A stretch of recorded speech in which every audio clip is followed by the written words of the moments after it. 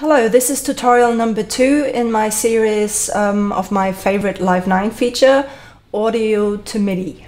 And in the last tutorial I've shown how to create beats that way with the drums to MIDI function. This is the result.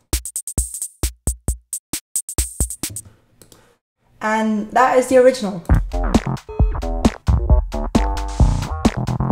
Quite different.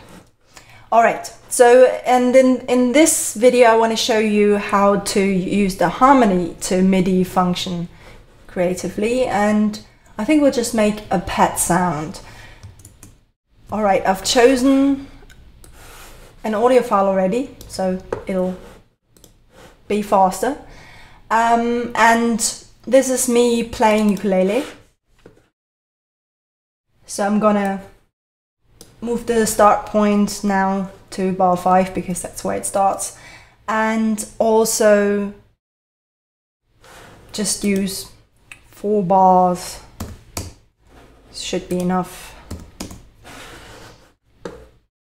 Let's just quickly hear it.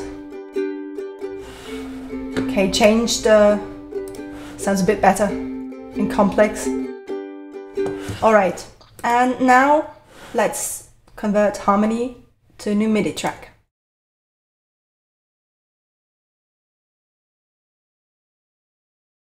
So for the harmony to new MIDI track function to work well, it should be just chords that you can, no beats or anything else, no voice or whatever. So that would work best. So if you can play an instrument, even if just badly, you could just use that and record it and maybe even warp it a little beforehand,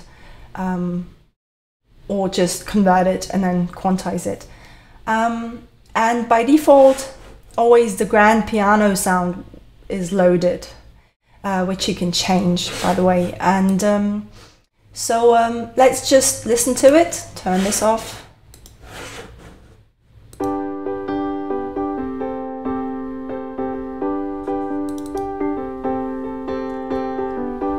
Not really too exciting yet. First thing I'm going to do is quantize it.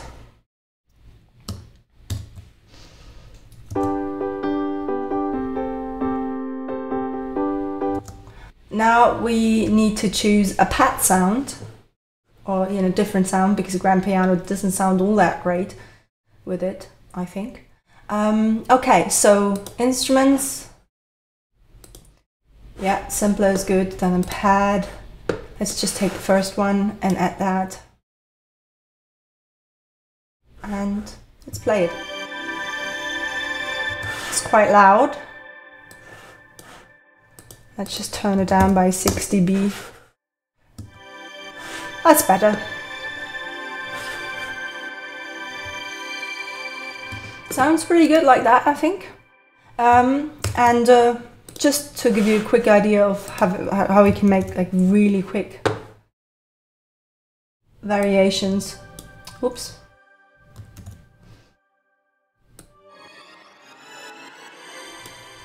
Just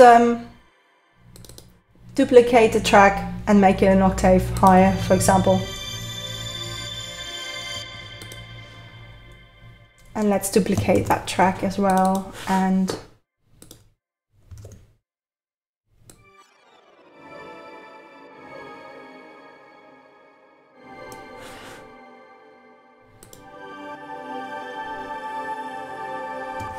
okay, let's just try that with the beat.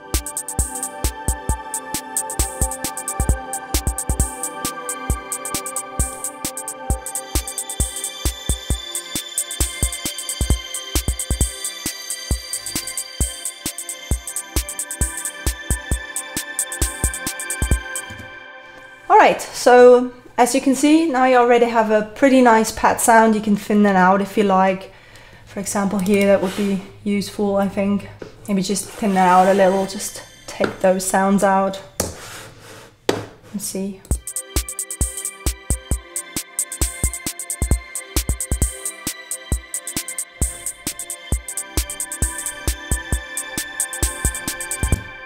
Alright, so In the next tutorial, I'm going to show you how to use the melody to MIDI to get a starting point for a bass.